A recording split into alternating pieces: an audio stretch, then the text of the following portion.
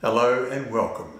Helicopters are technically complex machines. There can be no doubt about their usefulness. That does demand piloting that is quite different to that of fixed-wing aircraft. Recently, we lost two good friends in a Robinson R-22 Beta crash. This helicopter was cruising at 1,700 feet AGL when it ascended 100 feet abruptly, followed by a rapid descent of 100 feet per second. This indicates a negative G pushover, notorious for inducing a rotor bump. Jacob from Helicopter Lessons in 10 Minutes or Less explains that there are three types of rotor systems. For this video, I'll be covering three types of rotor systems. The first one being a rigid system. Next one being the semi-rigid system. And lastly, we'll cover the fully articulated rotor system. Now each one's slightly different, but more so just kind of building off of each other. Now, in the beginning of modern day helicopters, the first few designs had rigid rotor systems. These were simple in design and quite literally rigid when it came to the blades, the hub, and the mast. So let's see what that looked like. We had the mast attached to the hub, and quite simply the blades just coming off of that. Like I said, very simple system. The only motion was just the rotation of the blades and the feathering of the blades. Now, as we already know from our compensation of dissymmetry of lift, the blades must flap in addition to feathering to compensate for that dissymmetry of lift. If you have any questions on that, I would recommend watching that video. I'll put the link in the description as well as should pop up in the video above. But in this system, the stresses of aerodynamic forces were actually absorbed solely by the blades. The blades were flapping up and down. And also during this time, airfoils were made of very lightweight metals like aluminum. So you can only imagine if we have lightweight metals like aluminum flexing up and down, up and down, up and down, kind of like a tin can, it starts to weaken the metal over time. So engineers needed to find something better, something more survivable, because these blades were just wearing out. But in summary, rigid rotor system, rigidly made, simple in design, and offered the ability for feathering of the blades. Now, it wasn't long until a solution was found for increasing this rotor survivability, and a semi-rigid rotor system was designed. This system incorporated a way for the system to pivot. So here we had the mast, and then the blades attaching to the hub as such. So now, this system, also known as a teetering or a seesaw system, incorporated a horizontal or a flapping hinge, and that was located right here. So the blades no longer absorb the loads of flapping and therefore weren't as prone to failure. So this rotor system could flap and feather to compensate for dissymmetry of lift. So what did that look like? Let's say you wanted to put some kind of cyclic input. The entire system would rock along that horizontal or that flapping hinge and allow the rotor system to absorb the stressors of flight instead of the blade bending up and down, putting the strain on the blade. So now the entire system could pivot along that horizontal joint. However, this system is subject to mast bumping, which is where the mast and the rotor system can potentially make contact, usually during something like slope landings or low G flight, and potentially could have rotor separation if this impact was enough to sever the mast, make the entire rotor system fly off. So that is one limitation of a semi-rigid rotor system. But the rotor system's constantly evolving. Engineers eventually developed a fully articulated rotor system. Now this system allowed each blade to flap and feather independently instead of all together on a pivot point, and it was able to overcome mast bumping. It also introduced the ability for blade hunting, that is, the ability of blades to lead and lag. So what does that look like? We had the mast, we had the hub, and each blade given the ability to flap and feather independently of each other, no longer a seesaw joint. So it's able to compensate for the flapping and the feathering, and now, kind of looking down from the top, we can see how it has the compensation for blade hunting, and we'll get into a little bit more of that. Now, blade hunting is the ability for blades to lead and lag. So why is that? Well, due to the law of conservation of angular momentum, also called Coriolis force, as the blades flap up and their compensation for dissymmetry of lift, the mass of the blade tends to shift inward. So as the advancing blade flaps up, the mass shifts inward, the blade wants to accelerate. Well, this is putting stress on the blade if the blade is having to absorb it. So a fully articulated system gives that ability to have one more set of pivot points for the blades so that they can lead and lag and have some flexibility so the blades are no longer absorbing that stress of the Coriolis force. So kind of an example of that Coriolis force is, imagine a spinning figure skater who brings her arms inwards, tends to speed up, and then brings her arms outward, tends to slow down. This is because the mass is getting closer to the point of rotation and causes that speeding up and slowing down. So with a fully articulated system, we have this vertical hinge, or the lead lag hinge, which allows these blades to kind of flex so that the blade itself isn't absorbing the stress of the Coriolis force. Now the rotor system is absorbing it, usually with a series of dampeners along that lead lag link. Alright, so this system increased the reliability of the blades, increased the blade life, and allowed, once again, the ability for feathering, plus flapping, plus hunting.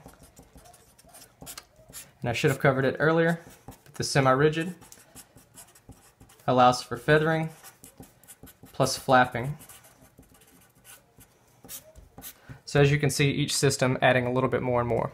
Now there have been upgrades in all systems, and all three systems are still seen today. Now the rigid system, commonly used by the Red Bull BO105, which uses fiberglass composite blades to kind of counter the what we talked about, the tin can example. They're able to absorb a lot more stresses on the blades. But this system itself is probably one of the most responsive and agile systems in the world. It just has the limitation of putting a lot of strain on the blades. But the BO105, the Red Bull helicopter, can do it. And perform some of the most impressive helicopter stunts in the world with this rotor system. The semi-rigid design, probably the most prevalent system by today's standards, can be seen in the earliest UH-1 Huey all the way up to the modern day Robinson R-22. And then your fully articulated system, usually seen on modern day military aircraft, law enforcement aircraft, things like the Apache, the Black Hawk, the Little Bird, stuff like that. He then goes on to explain what induces a rotor bump. Now, mast bumping can be a sensitive subject for some because it usually deals with expensive repairs of rotor components and in some cases catastrophic component damage resulting in death. That said, it's a subject that requires understanding if it affects your helicopter. I say if only because it only applies to a semi-rigid or a teetering rotor system. Now, if you're not familiar with what exactly a semi-rigid rotor system is, I'd recommend watching my types of rotor systems video. I'll put the links in the comment. As well as it should pop up in the video in the top corner of your screen right now. But mast bumping, just like the name implies, is when the main rotor hub contacts or bumps the rotor mast. So let's take a look at what that looks like. So just like from the types of rotor systems video, where I drew the difference in between the systems, the semi-rigid system with the mast attached to the hub typically is underslung due to its more favorable center of gravity by being underslung. But what happens is you eventually get to a point where this teeters enough where you have main contact. Now it's pivoting across this point right here, and if it teeters enough, just like I said before, you can potentially have contact with the mast. And at this point right here, that contact with the mast, you can either have some damage, you can have rotor separation in extreme cases, but mast bumping can occur for a few reasons. But we'll cover those in this video. The first reason that you could potentially get into mast bumping is going to be during takeoffs and landings on slopes.